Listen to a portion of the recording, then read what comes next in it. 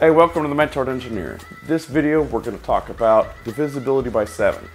Now when I grew up, I was told you can't tell if a number's been divisible by 7. There's no special trick like there's for 3 or 9.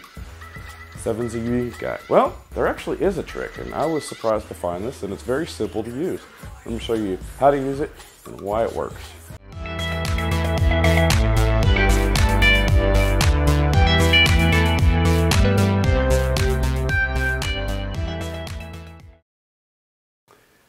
So let's take the number 238. Is it divisible by 7? I got no idea. All right, so what we're gonna do is we're gonna take the right number and we're gonna multiply that by 5 and add it to everything to the left.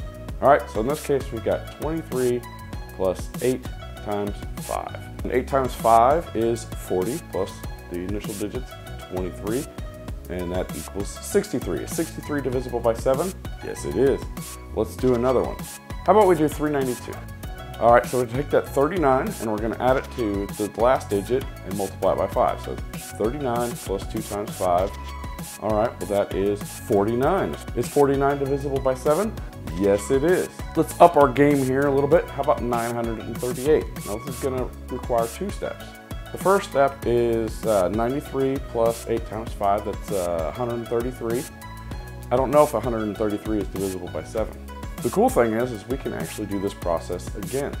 So let's take that 133, it's 13 plus 3 times 5, that's 15. So 13 plus 15 is 28. And 28 I know is divisible by 7.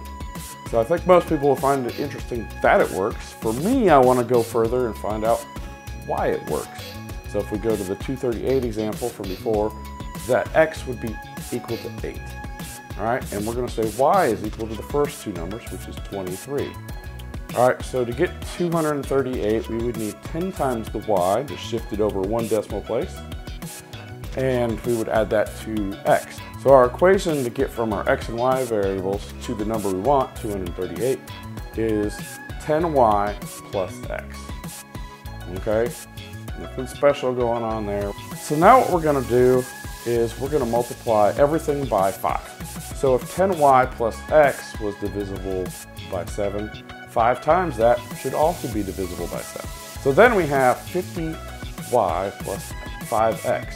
So that seems like a useless step. Why would we do that? But the trick here is we're going to factor out 49 of those y's and see what we're left with.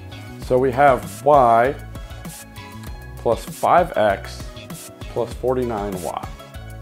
All right, so that 49y, is that divisible by 7? All the time. Doesn't matter what 7 is. In fact, it's divisible by 7 twice because of the 49.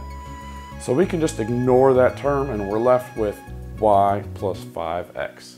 So that's the formula we're using and that's why it works.